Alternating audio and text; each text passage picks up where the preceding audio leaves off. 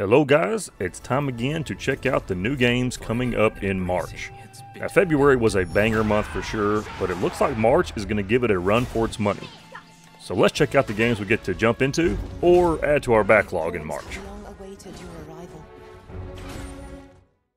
So first up we have the Thaumaturge, which comes out March 5th for the PC. It's being developed by Fool's Theory and published by 11-Bit Studios.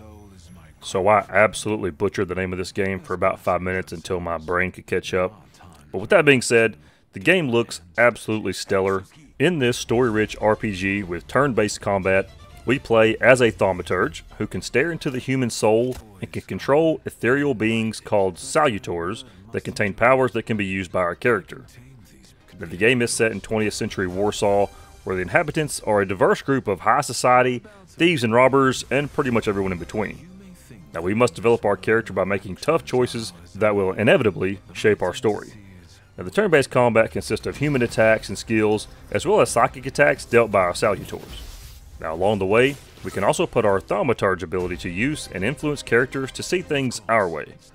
Now, I see nothing but potential with this game, and it looks to put a really unique take on the turn-based genre.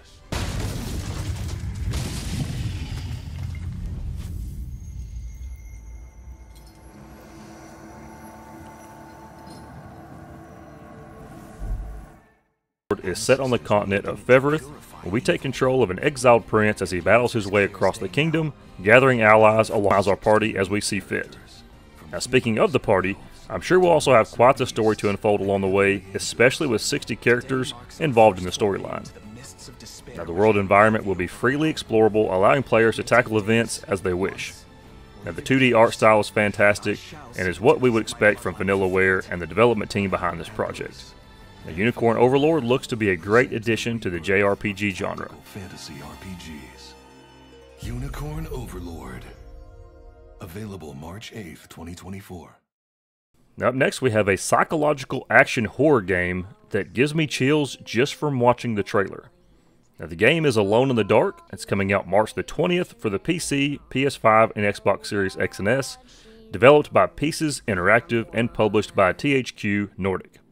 Now, Alone in the Dark is definitely not a new face in the horror genre, as this game series has been around since the 90s.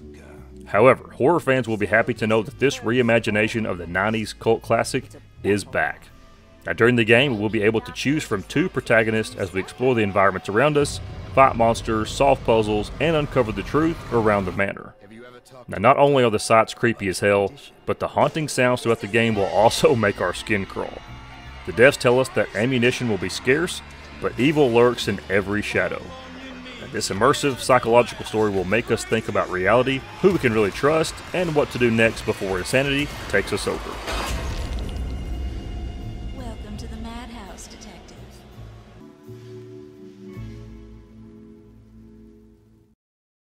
So this one may not be a new game in general, but PC gamers everywhere can rejoice that Horizon Forbidden West is coming to the PC.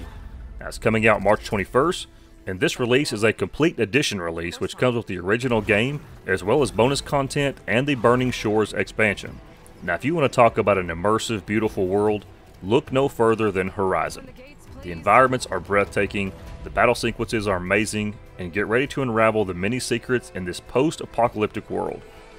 Now, it's time to take control of Aloy to restore balance of the world, reunite with old friends, and forge new alliances, all while taking out the fearsome machines that inhabit the world around us.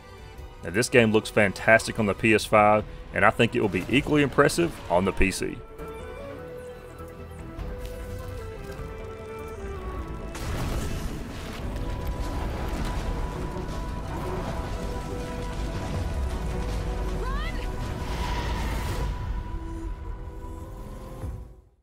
So next up we have Princess Peach Showtime. Now, this game comes out March 22nd for the Nintendo Switch, and is developed and published by Nintendo. So it's been a long time since Princess Peach had her moment in the spotlight.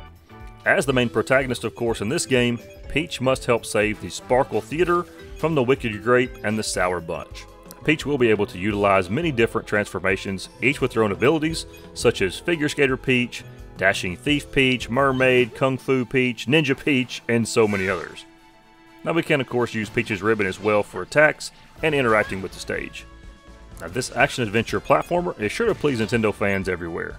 I mean, is there a more iconic princess around than Princess Peach?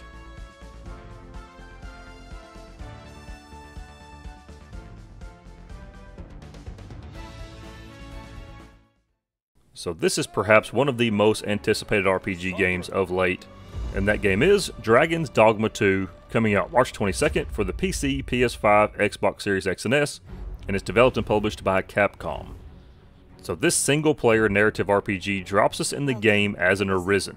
We'll have the ability to choose our Arisen's appearance, their vocation, the pawns in our party, and so much more as we explore the deep fantasy world. And we can wield swords and bows and cast magic, and all this depends on the vocation we choose. Now, of course, our Arisen has special vocations just for them. However, our pawns that are NPCs within our party can be made up of several different vocations to give a good mix to our party. Now, the world we get to explore is massive and full of NPCs going about their day that may offer up quests or even ask us for a favor. We will have the opportunity to explore the areas of man, elves, and bestiarin along the way. Now, the monsters we will encounter will range from everything from headless swordsmen to drakes to minotaurs, cyclops, undead, griffins, and so much more. So get ready to suit up as the Arisen and embark on a new adventure that is sure to be daunting. Show me the path thou wouldst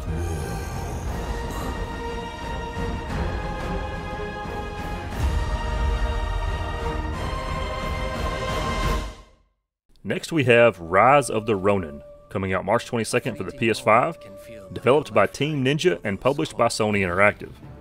So we have an action RPG with katanas, a grappling hook, a glider for traversal, and 3-player co-op multiplayer. Hell yeah, that's a recipe for a damn good time. Rise of the Ronin is set in the late 19th century Japan and the final years of the Edo period. And we'll be able to explore historic cities during this time, as well as the countryside. Now, not only do we get the grappling hook and the glider, but we'll also be able to explore the terrain via horseback. Now, this project is the first open world concept from Team Ninja, but I think they have all the prior knowledge to create an awesome samurai ninja game, but with an open world concept. Now, like I said, this game will be open world, but will have a strong focus on combat, as it should. Now, speaking of combat, that will depend on our preferred playstyle, as we can choose close quarters combat or ranged combat with period authentic firearms. Now, as a masterless samurai, our destiny will be what we make of it.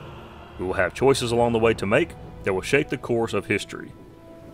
As a little side note, they should add like a Keanu Reeves skin or something, but that's just my opinion. partner for duty. So which of you will do the deed?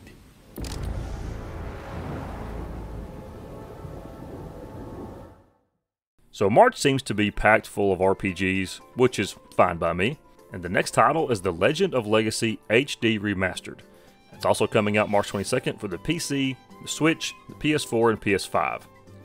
Now, The Legend of Legacy HD Remastered is a JRPG that focuses on adventure and contains a very well done turn-based combat system.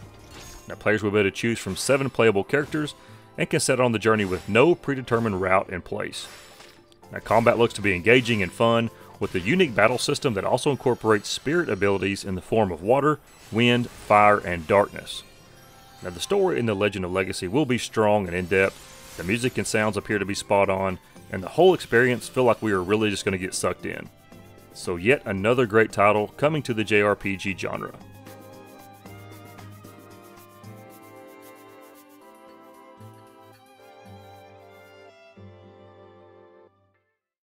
So when I think about action-adventure RPGs, South Park definitely doesn't come to mind. However, this next title is South Park Snow Day, coming out March 26th for the PC, PS5, Xbox Series X and S, and the Switch. It's developed by Question and published by THQ Nordic. So we now are getting a new chapter of South Park, but the same familiar faces welcome us, of course. Basically, a massive blizzard has hit the town and utter chaos is going on, but more importantly, school is cancelled. We can play with up to 3 friends using matchmaking or go solo with bots to battle through the snow-ridden South Park. We will play as the new kid to tag along with Cartman, Stan, Kenny, and Kyle to save the town from endless winter. Now it also says we can customize our new kid with endless possible combinations, such as a cheesy poof t-shirt, so yeah, I kinda gotta play it just for that. And as a side note, the dev team added, and I quote, frequent depiction of fart clouds, feces, urine, and other gross ways to use against enemies are present. So, no matter what, you know this game is going to be a damn fun time, especially with friends. Kick that fucking ass! Good luck trying to ruin this game. I'm sure you'll manage.